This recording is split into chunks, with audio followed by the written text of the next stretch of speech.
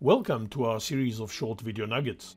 This video provides an overview of the Distance2 project, which is used in all the fundamentals video nuggets. The project files can be downloaded from the online help.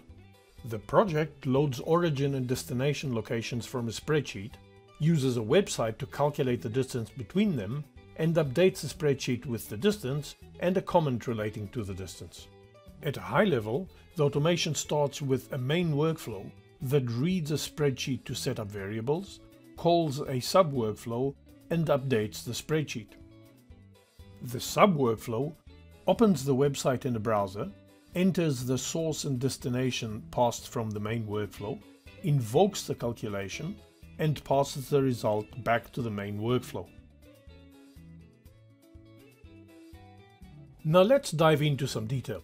The main workflow starts with reading the source and destination locations from columns A and B of the second row in the spreadsheet into variables. See the fundamentals, steps and actions videos for details. The next step calls the sub-workflow, passing it the variables as parameters. See the fundamentals multi-workflow videos for details. The workflow then waits for the sub-workflow to complete running. See the fundamentals events video for more details. The next step assigns the returned result to a variable. See the fundamentals multi-workflow videos for details. The following three steps update the spreadsheet with the distance and a comment relating to the distance. See the fundamentals steps and actions videos for a drill down on this. The sub-workflow starts with opening a browser and then waiting until the web page components have finished loading.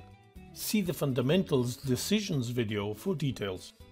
The next two steps paste the origin and destination parameters into the fields on the web page and click the show button. See the fundamentals screen elements video for details. The final two steps in the sub-workflow wait until the distance has been displayed and then return the result to the main workflow.